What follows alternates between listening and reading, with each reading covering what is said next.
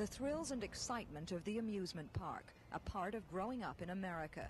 This year's group of Irish children, most of whom have lived all their lives with a war going on around them, experienced that part at Valleyfair today. And judging from the looks on their faces, today will be the most memorable one in their 6-week vacation. For there's nothing like Valleyfair in all of Northern Ireland. It's not just the lifestyles of these children that are different, it's the children themselves. They're very quiet, very polite, and very shy.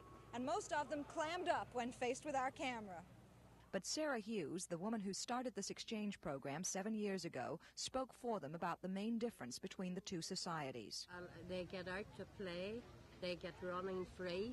These children, some of them, they never get to a restaurant or anything like that. They don't go shopping because with the bombs. This midday picnic was the first time the Irish children have seen each other since they arrived by plane last month. Away from the camera, they explained the differences in simpler terms.